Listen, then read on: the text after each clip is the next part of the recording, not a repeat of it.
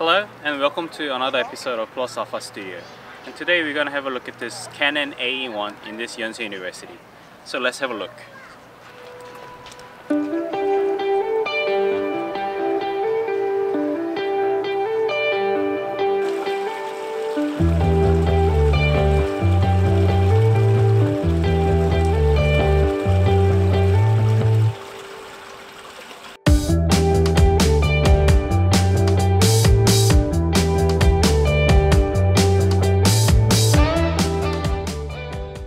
The film that we're going to use today is the Kodak Color 200.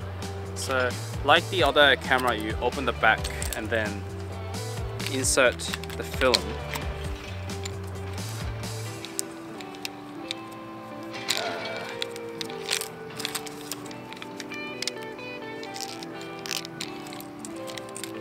Wind it, close it, wind it till the number turns 0 and you're ready to shoot.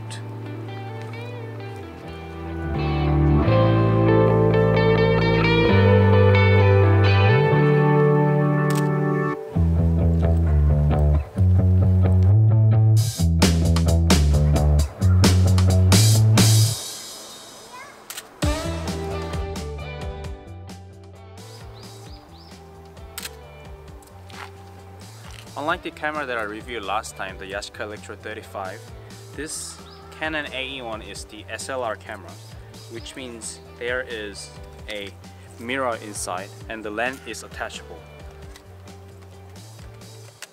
And by the way, that thing smells sucks.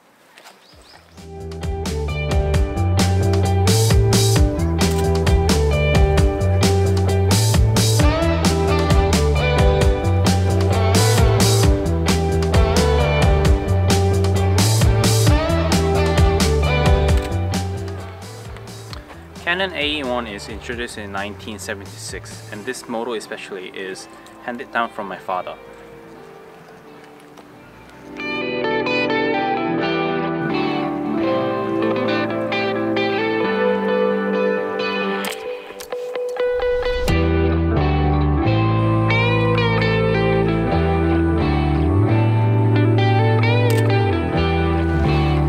Canon AE-1 is quite easy to use camera. When you're doing a film photography, the hardest thing is to match the right amount of light. But when you're using this Canon AE-1, which is run by the battery, has a light meter inside and it tells you exactly how much amount of light that you need. And also it has a depth of preview button, which means when you're taking a photo, and you can tell how the photo is gonna be turned out.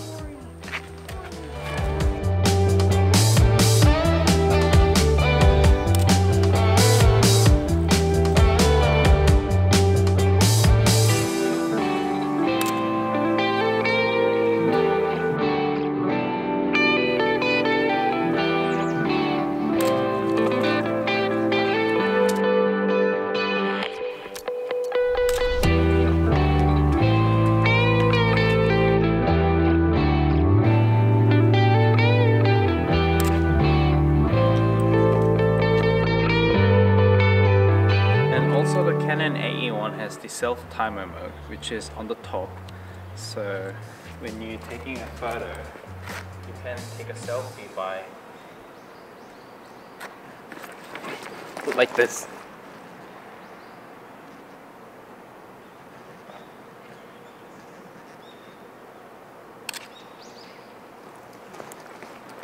And the photo is taken. The main reason why people using film camera is the photos. The photos have their nostalgic mood and special feeling to it. And you can really get those kind of feeling from the photos that are taken from the digital camera nowadays. But especially like these cameras, the lens attachable cameras, it has more advantage nowadays too. Because these lenses are usable on digital camera with adapter. And I'll discuss those on another episode.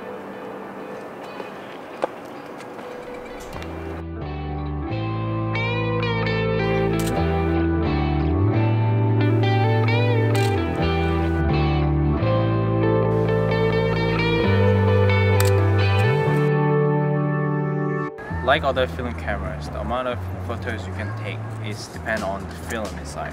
And the film that I'm using currently, you can take photos about 36 to 38.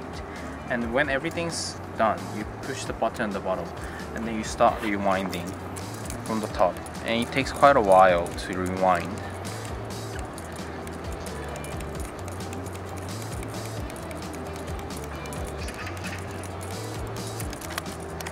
And everything's rewind. You opened it up and you can see the films all loaded. So after that you can take the photos.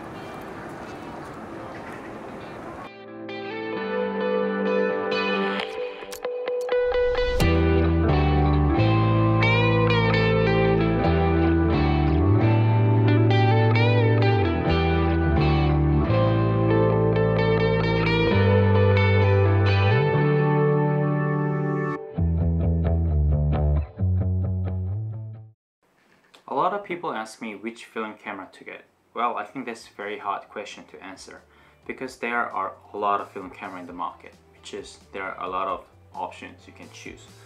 And the most important thing is, I think, you have to know what kind of photo you want to take.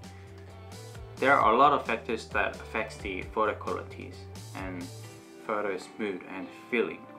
And I believe there are two big factors, which is the film and the lens. Although the films are usable in most of the every camera, but there is a lens that are used in certain cameras, like Canon camera use Canon lens, and Nikon camera use Nikon lens, and Olympus camera use Olympus lens, and so on. So you have to know what kind of feeling that your photo want to be, and then after that you choose the camera. This is the camera that I reviewed last time, the Yashica Electro 35, and this is the camera that I reviewed this time, the Canon AE-1. The Yashica Electro 35 is very easy to use camera, so I recommend it to the beginners of the film photography because the lens is attachable and it only supports the aperture priority mode. So there's not many things you can consider and change while you are taking the photo. But the Canon AE-1 that I reviewed this time is fully manual camera. This one has different model, which is the Canon AE-1 program one, and the program one supports the program mode, but this Canon AE-1 just supports the manual mode. The manual mode means that you change the aperture and you change the shutter speed, then you take a photo. Although this sounds more complicated than the Yashica Electro 35, that means you can change and manage the photo that you want to take. And this camera has pros that you can change the lens into different focal lengths. The lens that I used this time is the Canon FD 50mm 1.4, but you can change to other lenses and you can change the focal length, and that's really big deal because when you change the focal length, about the picture that you're taking is very different. Although these two cameras are very old, it has very different features, and thus it is for the different types of people, user. So, and plus another thing is that these kind of lens attachable camera is that you can use this camera lens on a digital camera nowadays with these kind of adapters. This adapter is just a piece of metal, but with this adapter you can adapt the lens to the digital camera and it becomes just a manual lens.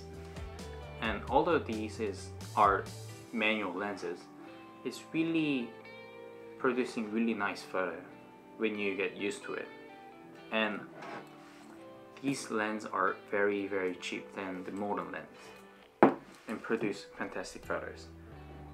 And I think that's all for today. And if you guys have any questions about the film camera that I reviewed, or if you have another film camera sitting in your home and you want to know what kind of photo they gonna be and what kind of film camera you want to take, just ask me in the comment below, then I'll answer right away.